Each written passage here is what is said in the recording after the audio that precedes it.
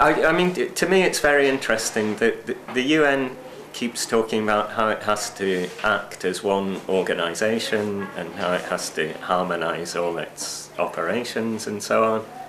And then here we are, we're looking at REDD, and the World Bank has a project, and then a whole bunch of UN agencies have developed a parallel project. And, you know, don't they talk to each other? Didn't they sit down and say, what are we doing here? Do we really want to have two parallel processes which are kind of doing the same thing?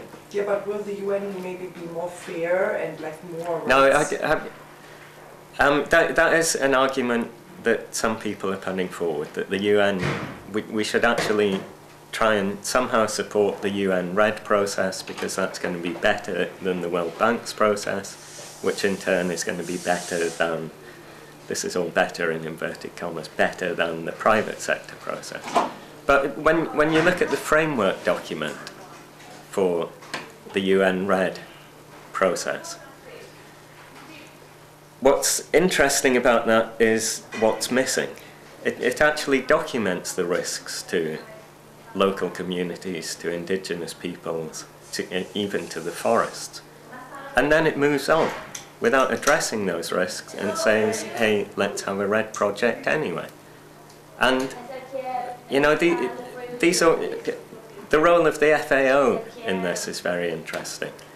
The FAO for decades has been unable to differentiate between industrial tree plantation monocultures and forests. And it's refusing to budge on this definition. And the problem is that unless you're going to define exactly what a forest is and what a plantation is, what is to stop removal of forest, replacing it with plantations, and then saying, hey, this is a REDD project, let's fund it? Which is more or less what the Brazilian government is doing when it starts talking about net deforestation. Because they're allowed to include plantations as forests, they can clear forests, establish large areas of tree plantations and say there is no net deforestation.